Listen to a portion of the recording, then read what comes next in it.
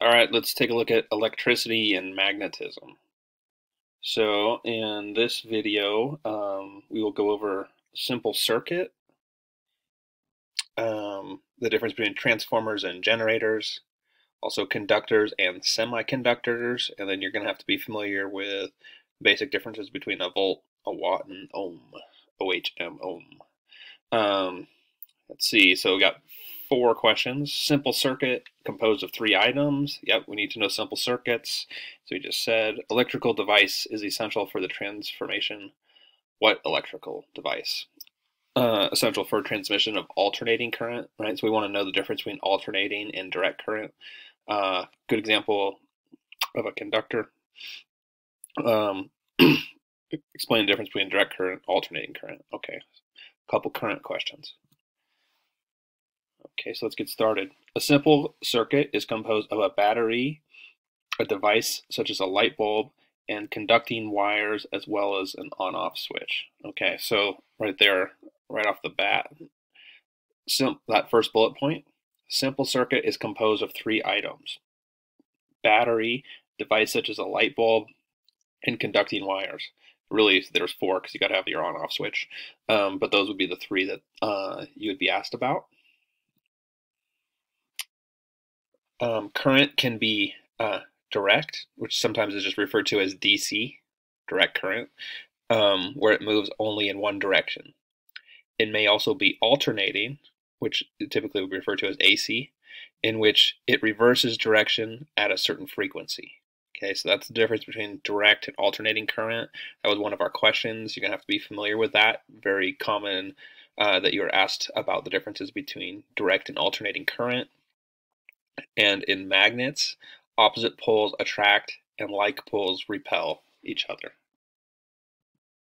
Okay, so transformers and generators.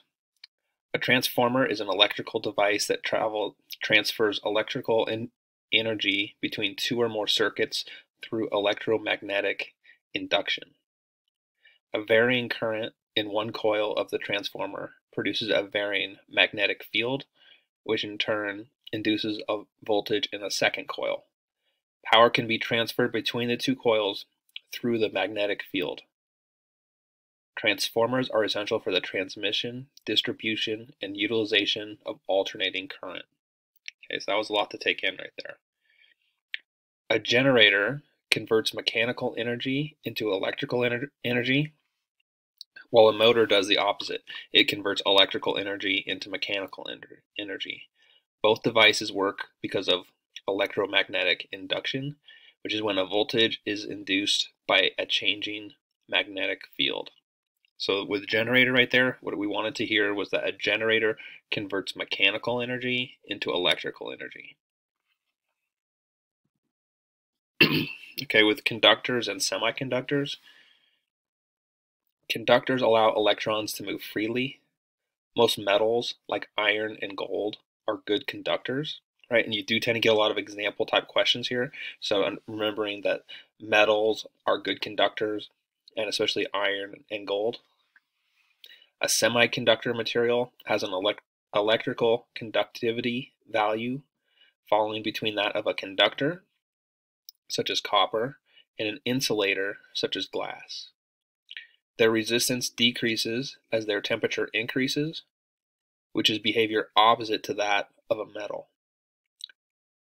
Silicon is widely used in electronic devices, hence the name Silicon Valley, which is the Bay Area that has a lot of technology companies. And then finally we have volt, watt, and ohm. The volt is the derived unit for electric potential. 1 volt is defined as the difference in electric potential between 2 points of a conducting wire. The watt is a unit of electrical power. The ohm is a unit of electrical resistance. All right, so what would be a typical question there? What is the derived unit for electric potential? And then answer choices like volt, watt, ohm, and then probably one other. That would be very common. Okay, and then we jump back into our questions. Right, so we covered all of these.